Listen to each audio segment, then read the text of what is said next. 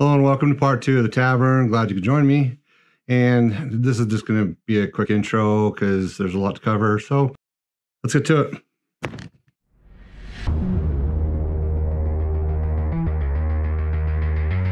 All right, this is where I want to use a hot glue gun, and I'm just going to glue it to one wall.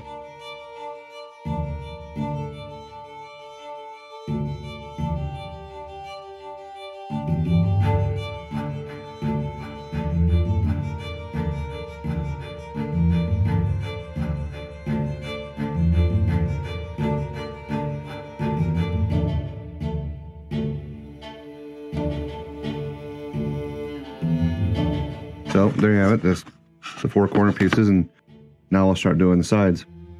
I'm gonna put in her starts. I always believe there's a place for things that you can prefab, and this is one of those situations where I like her starts. I think they're cool.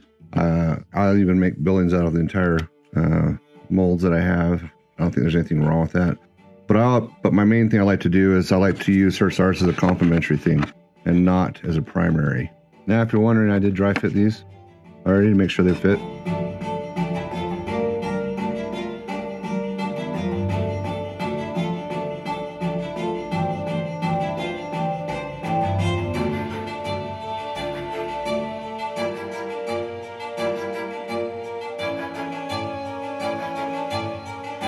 Silly me, I thought I turned the camera on, but I didn't. I had already kind of pre-made, well, just determined what I wanted the fireplace to look like. I cut the mantle out. I measured in there and put it where I wanted and knew where I wanted to go. And then I put those 2 pieces in, and then I realized, hey, the camera's not on. So my apologies. We'll continue assembling.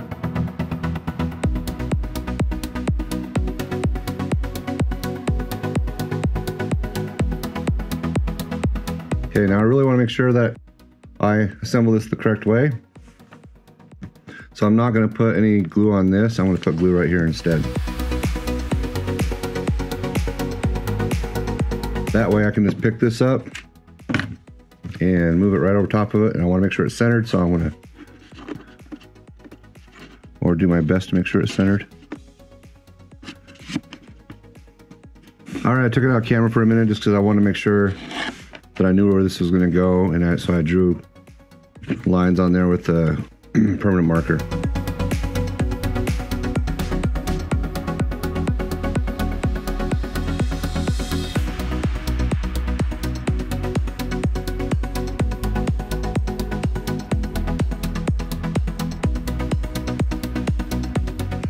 You can tell it's not centered quite as much as I'd like it, but I'm not going to fix it, and there's a gap in the middle right there. But that's not going to matter in the long run. And I'm missing a little bit up here, but that'll be fine too. There we have it, fireplace. All right, I want to start putting the wood paneling up. I'm gonna ahead and put some kickboards down, and there's gaps in them because I want to be able to put some beams up, and I don't want them buttoned up against the kickboard. I want them against the wall. So I've gone ahead and done that, and on this side, you'll notice that there's an opening here because that's where I'm going to put the door. So I don't want a kickboard going across there. And I'm just going to have the beam here. I'm going to put the paneling or wood siding the rest of the way across. Now, one thing when I'm measuring this to the top, I'm going to go ahead and draw a line on the back. But when I do that, I have so much stuff around my desk. I want to come down 1/4 of an inch because I want to put a cross beam across the top, and I want it to rest on top. So I'm going to cut it right there instead of right there. Now I'm just going to line it up so I can make a straighter edge. I'm just going to follow this whole line. So I have my first beam. I'm just going to go ahead and cut the rest. All right, just going to put a little bit of glue on here. Trying to do it with my right hand, so I'm not as steady. I'm just going to follow the line that I already have in there. And when I put it in, I'm just making sure that I am doing the side that is not finished. That would kind of be a bummer to do all that work and have it not show up.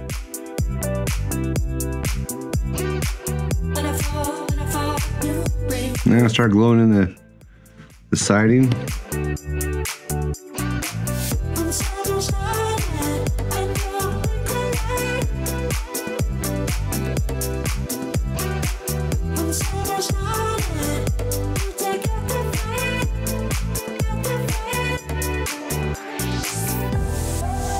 It's gonna pre-measure and see how this works for all of them. That pretty much works for all of them, so I'm just gonna use that as a template.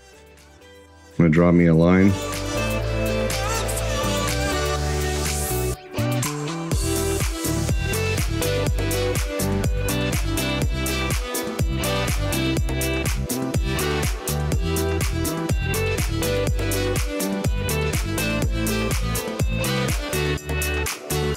I'm gonna start this way and work over. That way if I have a narrower piece, I'm just gonna, over here is where I'll cut it so it's really not noticeable. It'll be in a corner.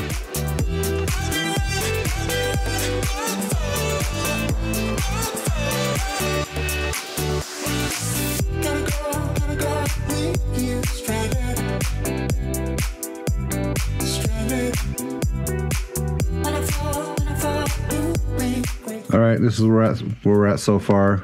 Use the technique to carve part of the wood for the door, put the door in so I can eventually put hinges and a doorknob. Pretty much stuff that I already showed the technique on how to do. And these are some more hewn logs that are in place that kind of just add to the ambiance or the effect of, or the feel. I don't know, I guess there's multiple ways you can say that, to this tavern. But the nice thing is, what I'm going to do is these are going to be able to come out. So you can take them out, move your figs around, put them back if you want for when you're chatting with the DM or whatever the case may be.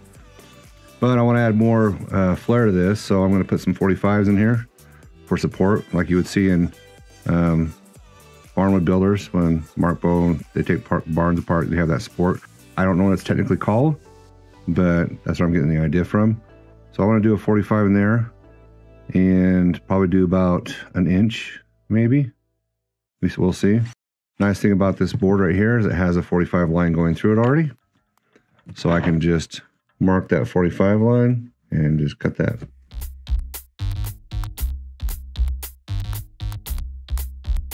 I checked the bottom.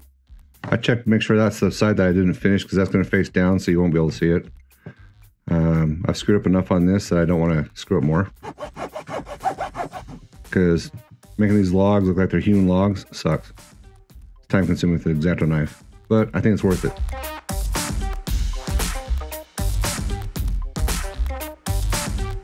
I just had to get a better angle on it so I can actually see where it's going to fit, because I only want to glue the bottom side. I don't want to glue the top because I want to make it so these come out.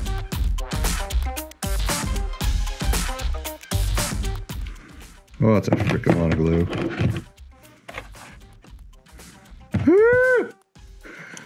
That's hot. Farted bastards. Not recommended, kids, to put your finger on hot glue. All right, I'm going to clean that up. Then I'm going to do the other three. And we return after the commercial break. All right, so the support beams are in. And now what I'm going to do is, I've seen this in some log cabin homes. Well, some modern log cabin homes where they'll come in and they'll put supports or like a plating, and they'll kind of rivet it or bolt it on to the joins, and in that to just reinforce it. It's also for looks as well. What I did is I have some evergreen scale model sheet styrene. This happens to be 75 mil thick, and I'm going to cut some strips off of this, or actually I already did. I cheated.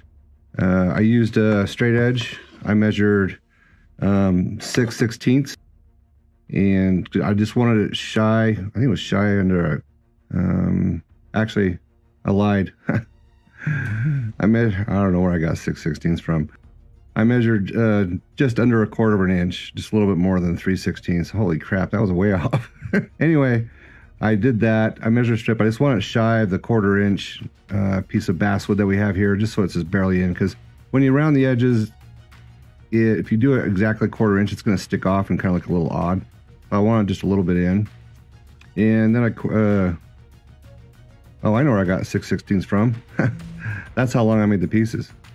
So I need to get my numbers and my measurements right. And so they're, man, I'm having a good night. So they're 6/16 long. And what I want to do now is I want to give the illusion of rivets. So there's this, it's by Tandy Leather Company. It's a hand sewing leather punch. And it gives the illusion, I'm going to move this out of the way, of rivets. Kind of takes a little bit of getting used to. And I used a little bit thicker sheet styrene just because I want it to be more prominent when I paint it and to show up. So kind of have to just kind of gauge it.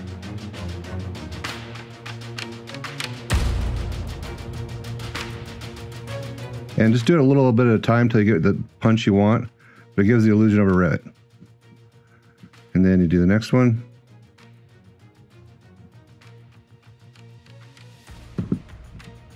And now you have 2 rivets. So I'm going to do the other side. And if they're a little bit off, because of the scale, I don't think it's that big of a deal. So what I want to do is I don't want to glue this top piece. In fact, I actually want to kind of bow part of the top part out a little bit more for what I'm going to do. So there you have that piece. What I also like to do as well, when I go to apply small pieces of plastic like this, is I like to stab my X-Acto knife like that. And then I use just Loctite super glue. I'm gonna apply it to one end.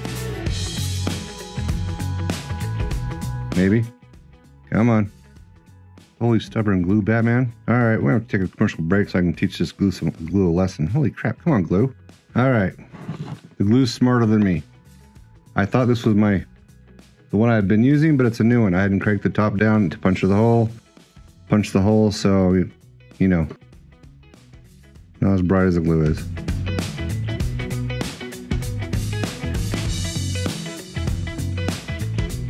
Well, that's on crooked, but I'm not fixing it. So the idea behind this is I'm going to put that on there, and hopefully the rest of them are straighter. And so I can take this on and off, and it gives that illusion. I'm not going to glue it to this piece because I want to still be able to take that off.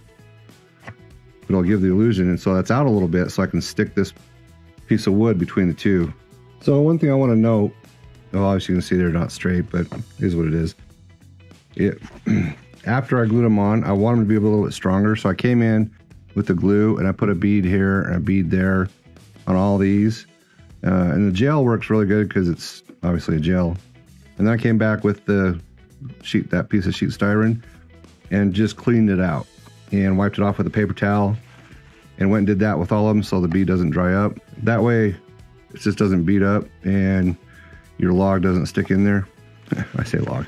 Your piece of basswood doesn't stand out or not fit in. I wanted more reinforcement on these pieces just because they're going to be a lot of heavy use with it. Well, I don't know if heavy use, but some use with it. I just want it to be a little bit more durable. So anyway, I just wanted to show that. Now we'll move on to the rest. All right, this is where I was going to have the torch part of the tutorial, but it was such a screw up and not worth it, not worth taking the time. So I just want to be really brief. I will make a separate torch tutorial to cover this here shortly. I've already thought of a better way to do it, and the way I did it just sucked really bad. So hopefully you understand, and I will make another torch tutorial as far as the actual structure, not the fire part of it, but the actual torch itself. That it was just so bad. It was bad, and I should have I should have piloted it, but I didn't. I did it on camera, and it's just so bad. But I will make another one, and I've already thought of a better way to do it. So. We'll get back to the tutorial. Well, the sad-looking torch is now going to get a flame in it. I'm a big proponent of using toilet paper and white glue and a little bit of water. This was I first saw this style of, or this process in making bedrolls probably about 30 plus years ago. It was in a diorama magazine, and I've used it to make bedrolls ever since, and other things like foliage and all kinds of different things. Very, very useful. I don't want a lot of water in this initially. I probably should have mixed the water and glue a little bit better. That's okay.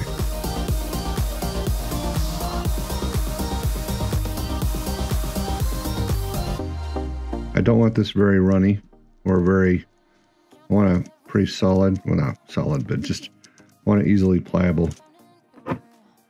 I'm just going to kind of wad up a bit right here and start to work it into the flame or into the torch.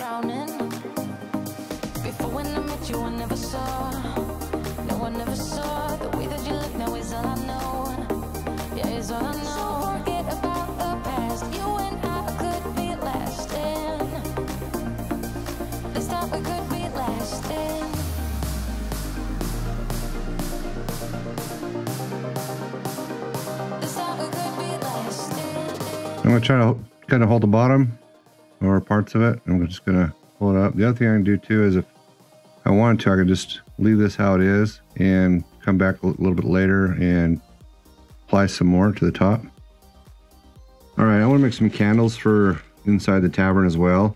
I made a little shelf, just cut some basswood, I grained the top of it, and I cut some little 45s and just glued that on there with some of the gel control glue, super glue from Loctite. And this is Milliput. It's a 2-part epoxy that you can buy, and I'm going to mix that together for like the candle wax at the bottom that's been melted. And this is 2.4 millimeter tubing or 3 3/32. And this is a small styrene rod, but I can't remember the size because I can't find my packet for it, but it's teeny. I'm just gonna make some candles out of this. So what I'm gonna do is I'm just gonna kind of rough up the edge a little bit, like it's the top of a candle.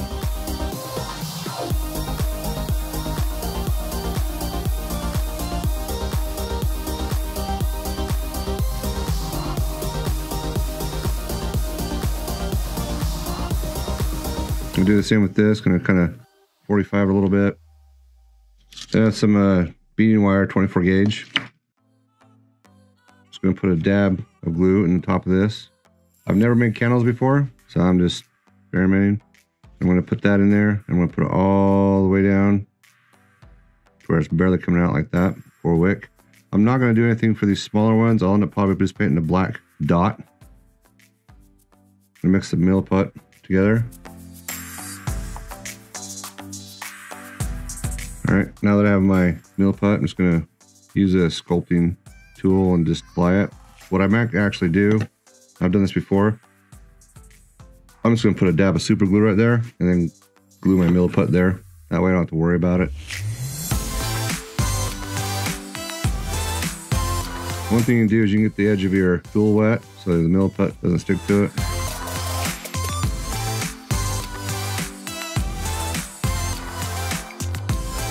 I just want to force some over the edge, like it's been there for a long time.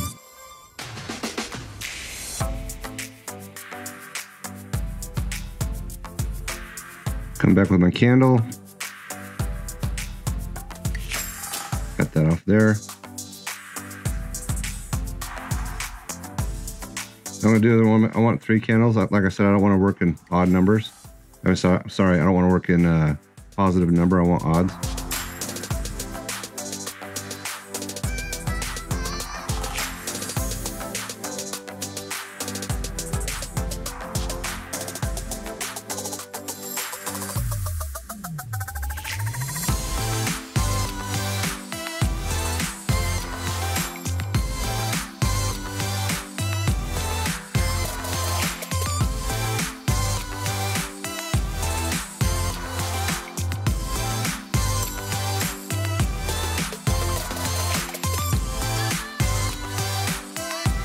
So there's your candles.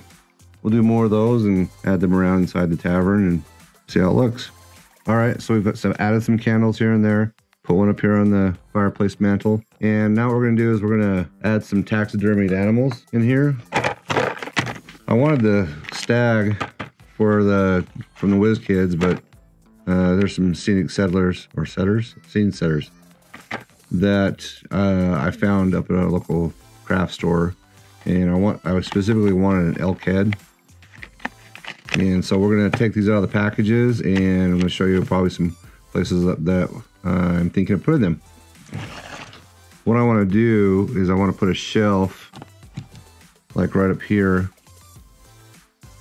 And that's where the wolf's gonna go. So it's like a taxidermied wolf like you see in maybe like a a restaurant or a tavern or something like that. But I wanted that because I felt that it would give it more of a tavern feel. So I'm going to make some shelves. I'm going to mount those to it. And they're just going to be simple shelves, just a flat piece of wood and some 45s underneath. So I will show you after I'm done. All right, the shelves and the animals are put up. So I couldn't find, I want a cougar. Couldn't find a better cougar in amount of time frame. If WizKids ever comes out with a cougar, I'll use that. Then you have your fox, then you have your wolf, and then you have your deer head, your whitetail, then you have your elk, then you have your badger. So that's done. And one thing I did do is I used the hewn log technique, and I did put up these on the support beams. I also used the rivet technique, and I put some rivets up, and I used that. I cut out a piece of sheet styrene and glued some beaded wire to the sheet styrene for a handle as well down there, so that you can see so you could tell it's a door. I used some styrene tubing, actually it was rods, to make the hinges. But one of the things I want, and you can comment below, is the name of this tavern. I'm thinking of throw it out there, and you can comment below if you have a name you'd like to.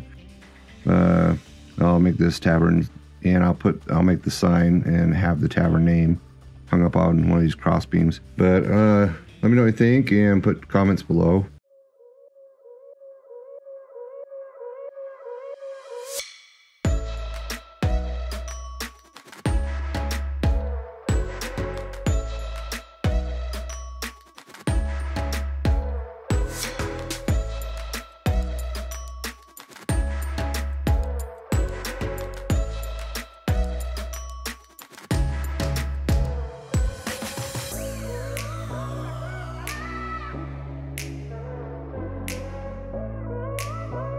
Well, that was the end of part 2, and I hope you made it this far, and hope you enjoyed it. Hope you have learned something from it, and if you enjoyed it, let us know.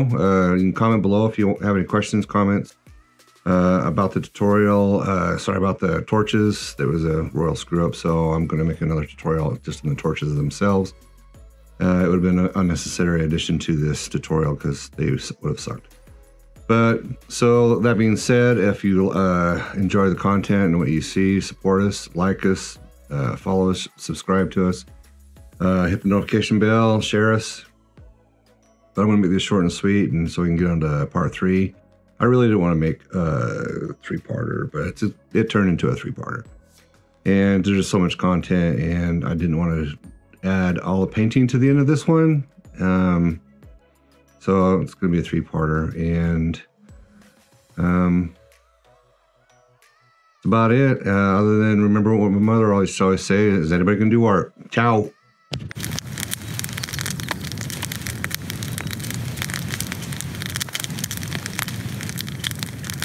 Cool fire.